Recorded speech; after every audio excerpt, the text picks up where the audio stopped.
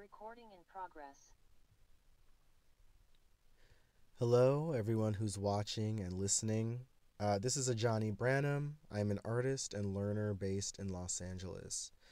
Along with Stacy Dawson Stearns, I co hosted the Long Table that was part of Refest 2023, and I'm here to deliver some reflections and lingering thoughts, some residue, if you will, about the event. I hadn't planned to use Zoom captions initially as a way of recording this, but I was thinking about something that one participant in the New York wing mentioned during the long table. And they talked about describing and sharing work across the senses. That's a direct quote from them. And they linked that concern to disability justice specifically.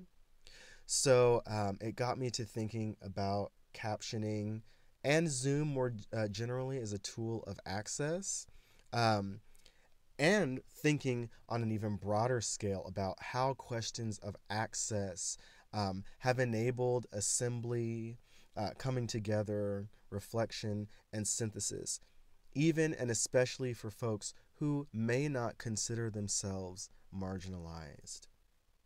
So, as we return to the theme of this year's Refest, which was Renew, I'm still thinking about relation as something that beings make together across differences, right? Across genders, sexualities, nationalities, classes, abilities, etc. Or at least we'd hope so. One thing that we know, and one thing that the work in this year's Refest reminded us, is that relation is not as easy as I might make it seem, it's not as ideal as I might make it seem, and it's not as smooth as one might hope. A lot of the work dealt with loss, fracture, recovery, and remembrance, literally putting things together again after they've been dismantled or upset by the forces of colonization, capitalism, and all their attendant operations. The folks who were gathered for the long table had many different relationships to fracture. Indigenous artists talk often about colonization and the lands that have been stolen from them and are still occupied by settlers. I think of the black artists who talked about relationships to enslavement. I think about artists of various racial and ethnic backgrounds who talked about capitalist extraction more generally. And I think about all of the artists who were involved, who mentioned how these things intersect with questions of gender, sexuality, class, and nationality.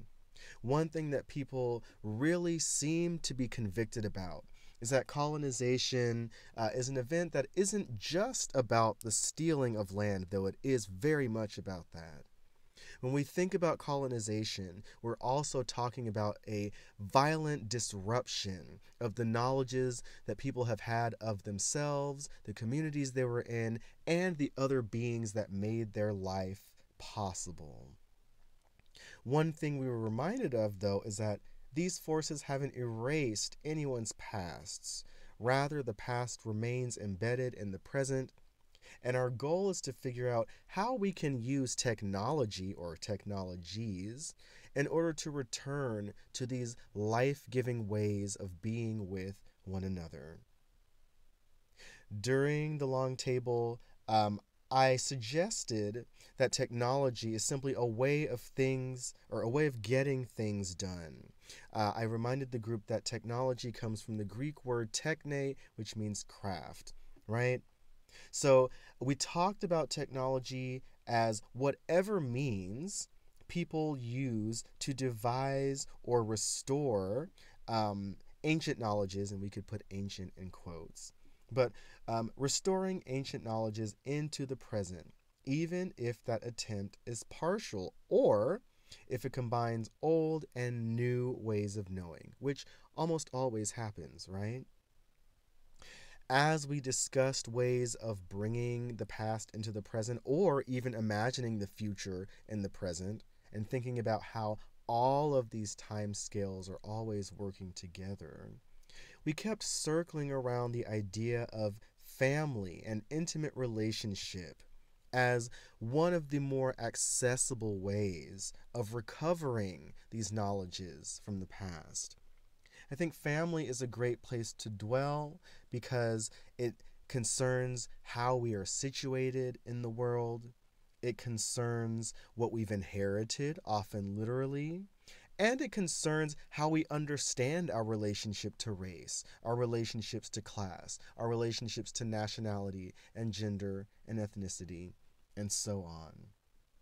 There were a couple people who talked about the concept of forgiveness and thinking about our most intimate relations as a place to examine our wounds and, if possible, to begin to heal them.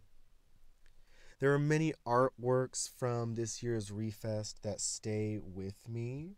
Um, some of them include Iman Person's Untitled Vessel, which was just wonderful to witness in person because it's a vessel that appears fractured, but actually gives off this really wonderful smell, which sort of harkens back to the plant-based forms that the work invokes.